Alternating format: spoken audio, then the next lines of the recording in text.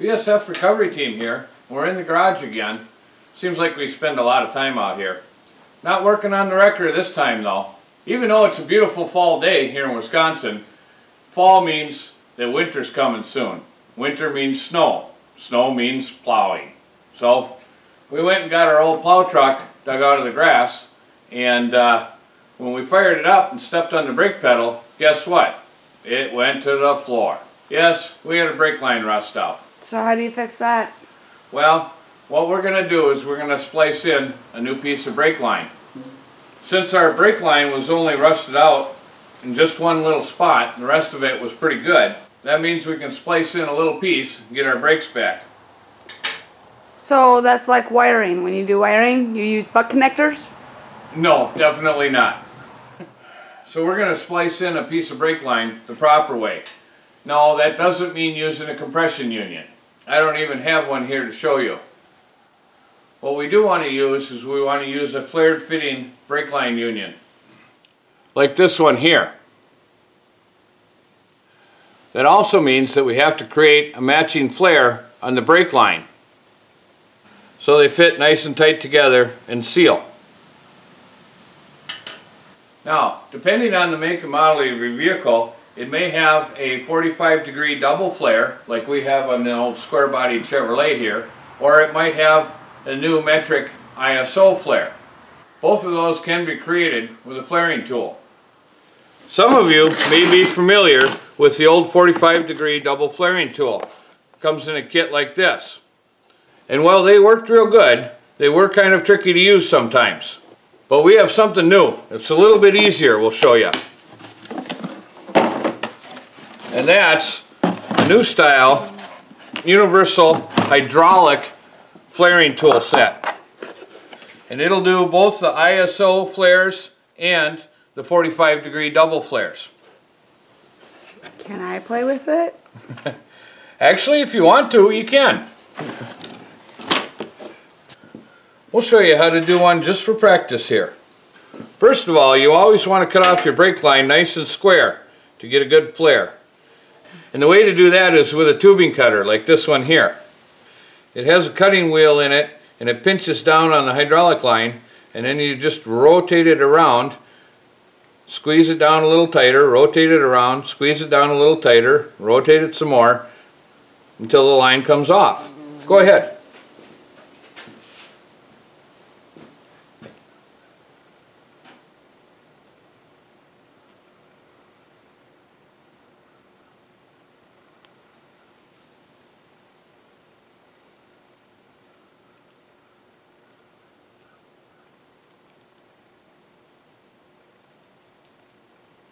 I think it's too tight.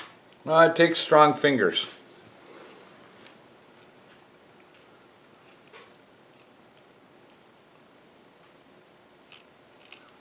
There, see? Ah. Then, the next thing you want to do is, as the tubing cutter is cutting the tubing, it kind of rolls the end in a little bit. So the next thing you want to do is you want to take a little tool like this, and you want to kind of shave off that rolled edge.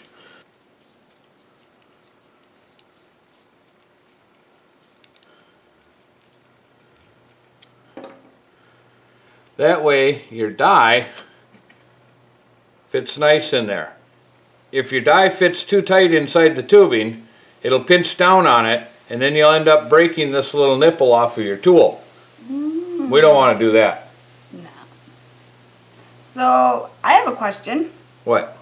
Why does this come in metric and other sizes? Like you got push, connect, forming, and metric, and... There's lots of different sizes of fittings and tubing out there. So this goes all the way from 3/16 tubing all the way up to 3/8 tubing. And then of course it has matching dies for the same size. It'll also do the fuel line flaring. That's what these are for. They're a little bit different. And then you have your metric sizes down here.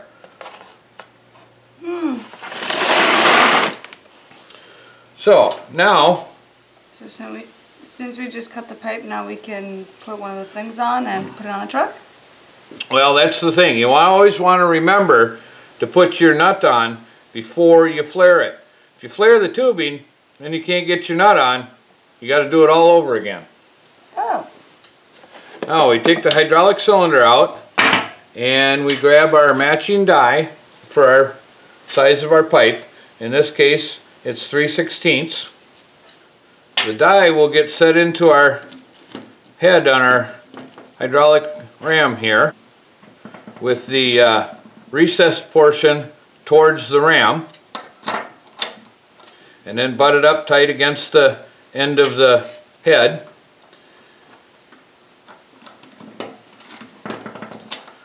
We force our tubing through. Now we only want it to stick out flush with the end of the die, and then clamp it down.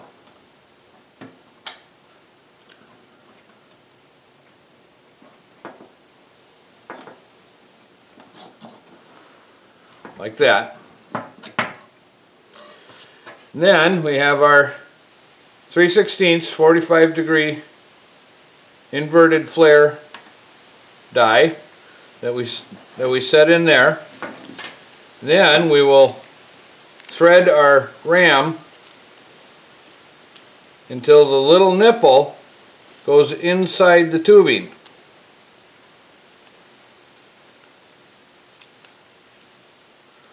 Once that's all the way up to the tubing, we close the valve, and now go ahead and pump the cylinder.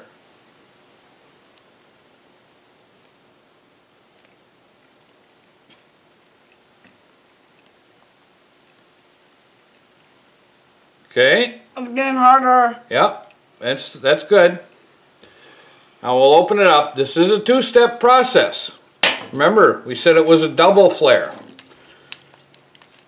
So now we thread our cylinder back.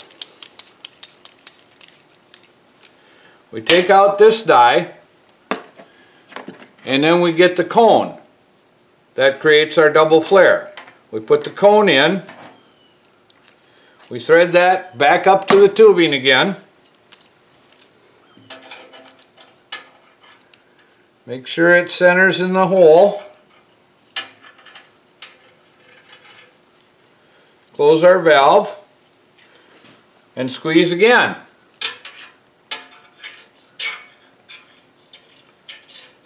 It's getting harder. Okay, then we're done. Open our valve, thread our cylinder back again, take our die out, unclamp the tubing,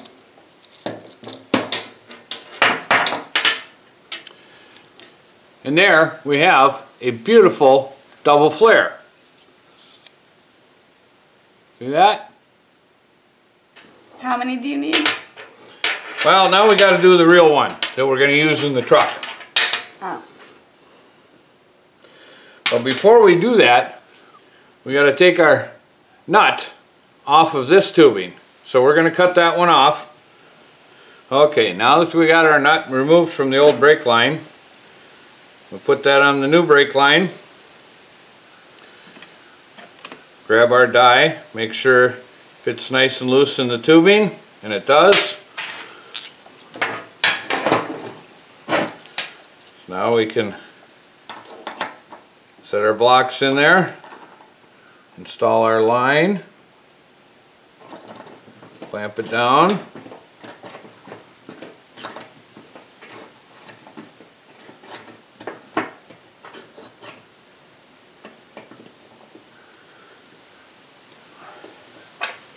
Put our die in place.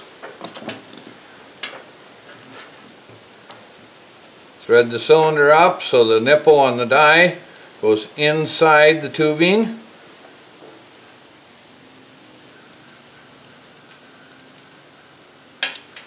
Close the valve and go ahead, squeeze it down again.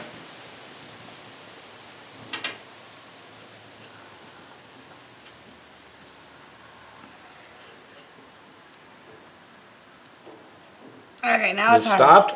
It's Okay. that. Release that. Back our cylinder off so we can remove our nipple die. Put the cone in.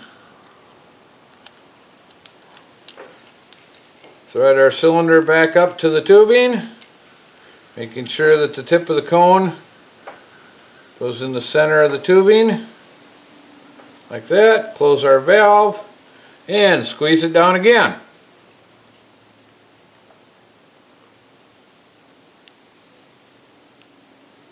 It's that. Okay, release it.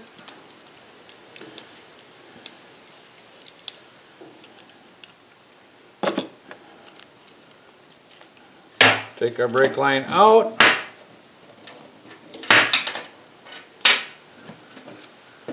And there we have it, another perfect flare. Now all we have to do is bend the line and put it in. Thanks for watching, BSF Recovery Team. Keep wheeling, stay safe, and maybe we'll see you out there in the woods.